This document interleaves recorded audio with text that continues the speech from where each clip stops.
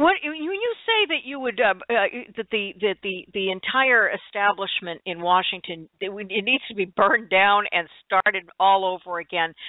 First of all, what do you mean when you say burn down? And second of all, how do you change the nature of man if they don't believe in Christ and salvation?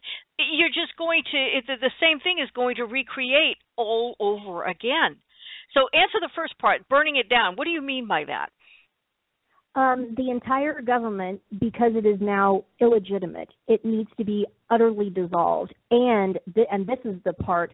Oh, this will take supernatural intervention. Is the bureaucracy.